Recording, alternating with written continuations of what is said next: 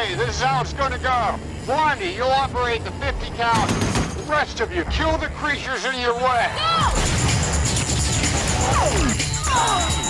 All the girls were involved in physical training and stunt training as well to learn the different fighting for the film. And that was months of training. We started so early with the physical training and the fight training because once you kind of go to war together and it breaks you down when you're working out, it brings you closer.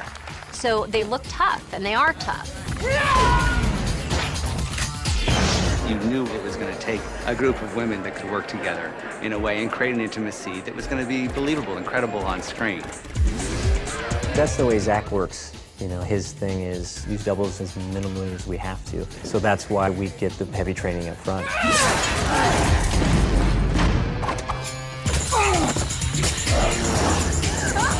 Your fight for survival starts right now.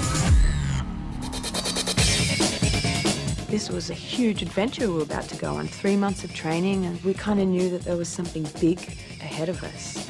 We did take the baby steps to it, raising the bar every day, more weights, more reps, faster time, whatever to get them inspired. We're pushing ourselves to places we've never gone to physically.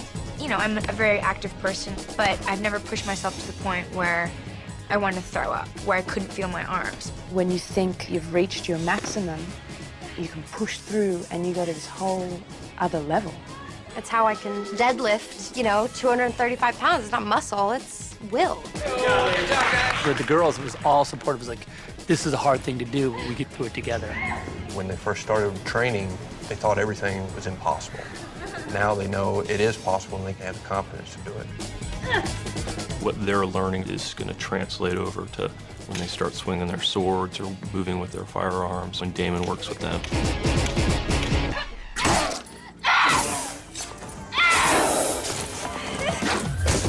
Don't ever write a check with your mouth. You can't cash with your ass.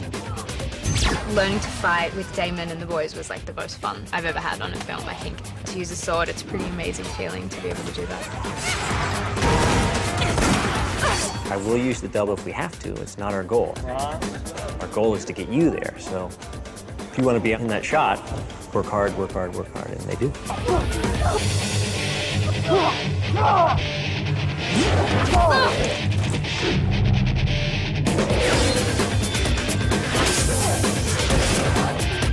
One day we had the girls drop into the courtyard, and they were nailing it every day after that. We're gonna do the wires again today, we're gonna do that drop in today. Go, go, go!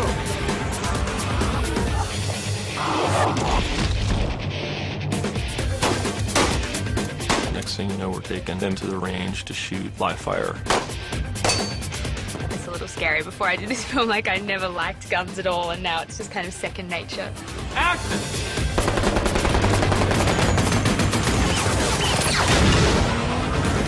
As soon as I go through a round of the 50 cal,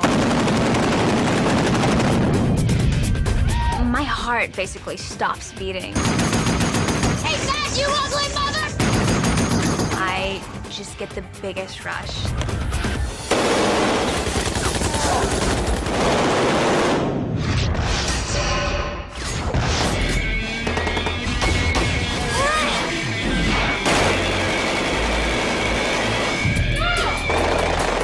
They're almost like a unit together, and they feed off each other, and it really shows up.